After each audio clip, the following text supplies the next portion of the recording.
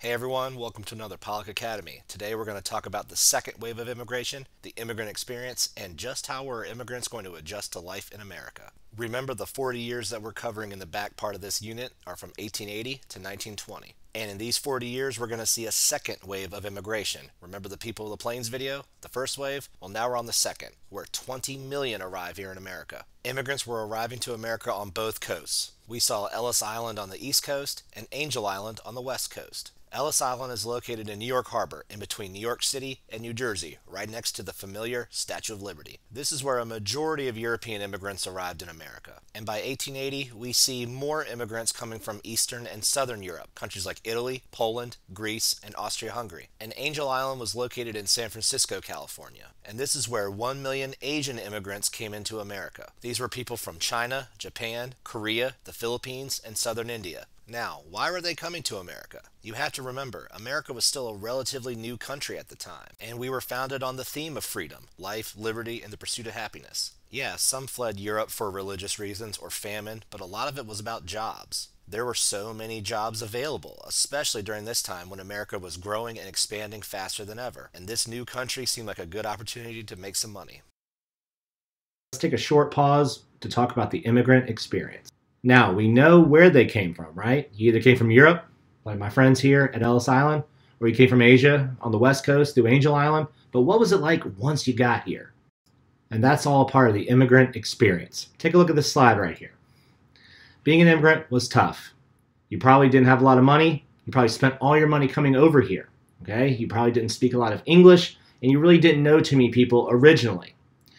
And once you got here, it was a long road ahead. Okay, you were often subject to racism and discrimination, and the jobs that were available were in factories, and they were often long hours and low pay, dangerous and unsanitary.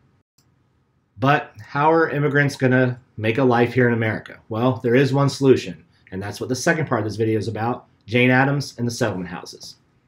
Settlement houses popped up in urban areas during the late 1800s, and these houses were designed to help immigrants adjust to a new life in America. And you're going to see that these settlement houses tried to do everything to try to help an immigrant new to America. And I know what you're thinking. This kind of sounds like the Freedmen's Bureau. And you're right. Think of it as the Freedmen's Bureau, but for immigrants. By far the most famous and successful settlement house was the Hull House in Chicago, founded by Jane Addams. Jane Addams set up the Hull House in 1889 in a rough part of Chicago. Look at this quote. Ugh, that's gross. But this Hull House complex was massive, and it was where an immigrant could arrive in Chicago and know to go to the Hull House to acquire services to help ease into a new life in America. Some of the most popular services included English classes, art and theater classes, and sports teams. Look at this basketball team. Basketball was just invented in 1891. A lot of Jane Addams programs revolved around education, recreation, and creativity. Here's a list of other things you could do at Jane Addams's Hull House. We got job skills training, we got cooking classes, we got social clubs, we got ethnic celebrations, we got public baths.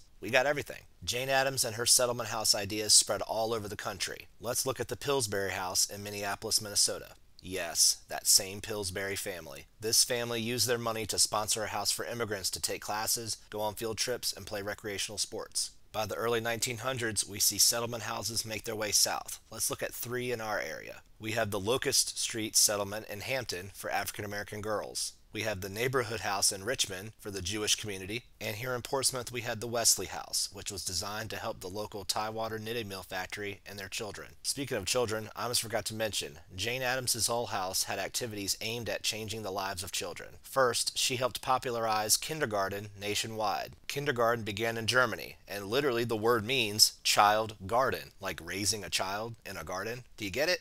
Next, Jane Addams realized that these overcrowded, dirty cities needed open space for people to enjoy, and the Hull House had an early playground and park for citizens to use and get fresh air. So what's the bigger picture here? Well, for one, the settlement house idea is still alive and well in America. Think about our community. Don't we have the same things as the settlement house? We have public schools and public recreation. We have parks and hiking trails. We have community centers and a community health center. We have these things that our local and state government supports to make our lives better as citizens. And the bigger picture with immigration is, well, we're a nation of immigrants. It would take forever to list every single contribution that immigration has brought to America. But we see in the 1800s, when immigrants arrived to America, even though there were tough times, these immigrant groups settled, persevered, and brought their traditions here to America.